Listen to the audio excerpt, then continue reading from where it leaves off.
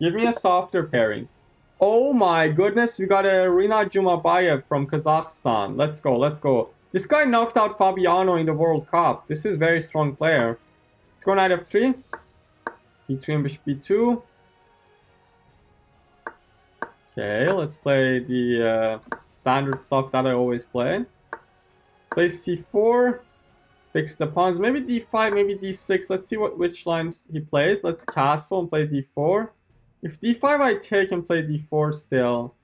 I'm studying computer science, yeah. Let's go d4 and takes.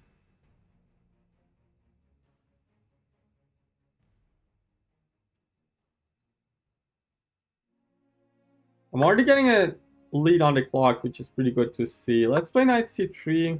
Maybe d5 ideas. Maybe takes.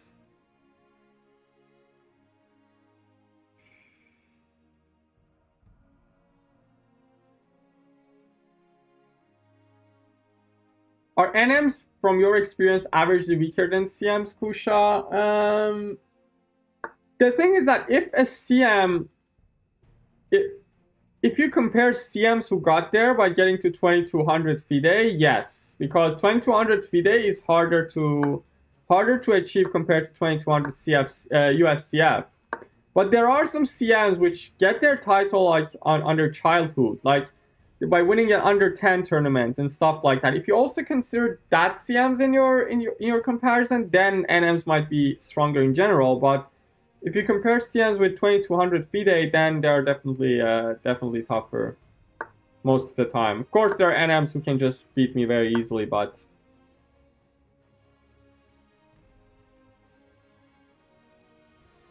never mind. Let's focus. So what should we do here? Should we close the center or should we keep the tension? I think it's a good idea to reroute the knight to c2.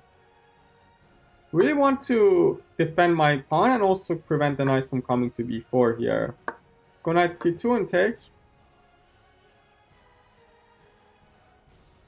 Very complex position at the moment. The center is gonna get blown up here maybe. Let's take. Now I like my position actually. He's gonna get this IQP maybe here in the future. I just have to stop him from pushing. Maybe rook a c1 can't be a bad idea.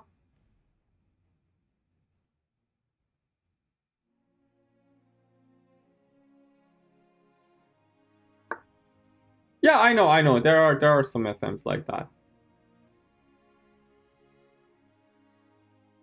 Maybe bishop a3, trying to create a pin over here.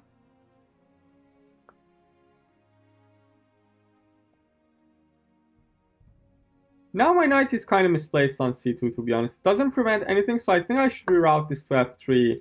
The pin is still there, so he can't take on d4.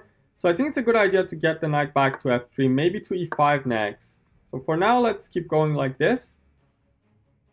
Redeploy the pieces. I'm still up on time, which is pretty good to see.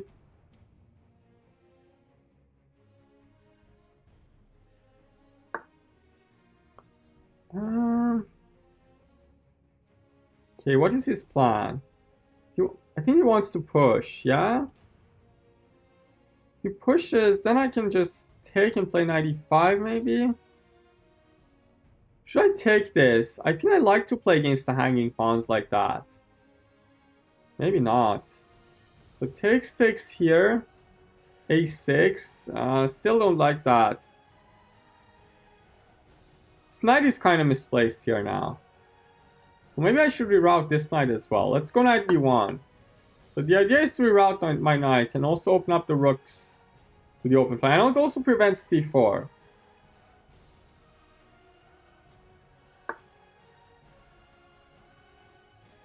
Goes knight e4. Let's play here.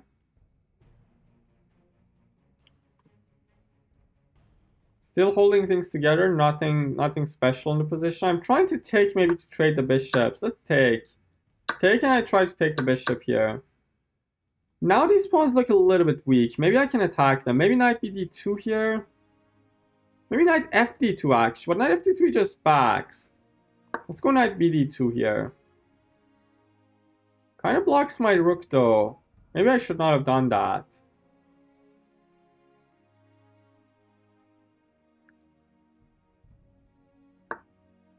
Let's go maybe knight f1. Queen b2 coming next. Trying to fix these pawns somehow. Knight is really misplaced on f1. I don't find good places for my knights. They're kind of blocking my own pieces. Knight on f1, the good thing about knight on f1 is that it at least doesn't block any of my pieces. He's also going a little bit low on time, so maybe I have some chances to win this game. Let's try to focus. This is mine. Let's go, let's go. d4. Can I just take? Wait, can I take with a knight? I'm going to take with a pawn. I don't know. Might take with a bishop. Okay, I saw that coming.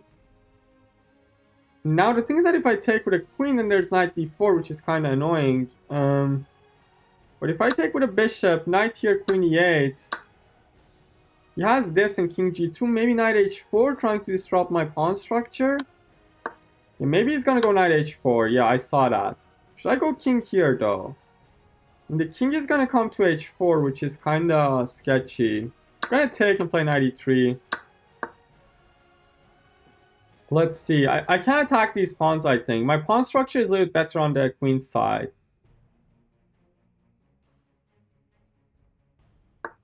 And he's got no time, which is pretty good to see. Let's take. I got like double stacks in both files, which is not so good to see. Let's go here, maybe rook c1, put some more pressure here. Now I think I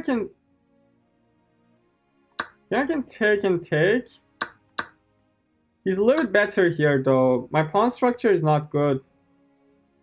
How can I stop him from winning? Maybe knight d5. Knight d5, there's rook f2. Let's go here. Trade the rooks.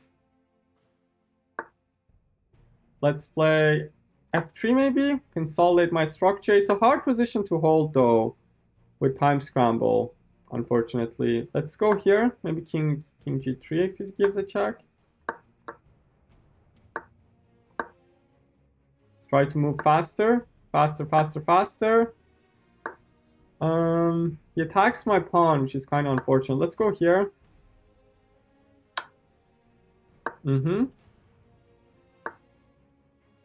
Let's play rook a2 maybe.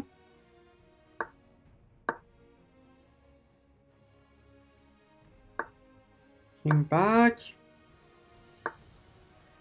Let's go here.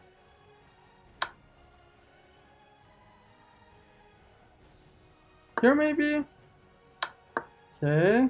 Don't see any discoveries which are dangerous.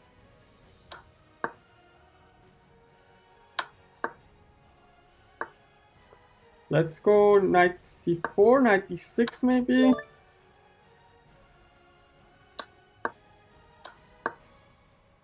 Don't know what's going on over here. Check.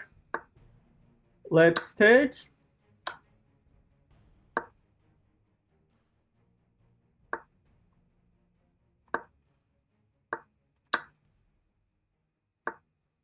Check. Come on, come on. We got this. Here. Check. Here, king g5. Holy smokes. Check. Check. Here. Push. Here. Push. Push.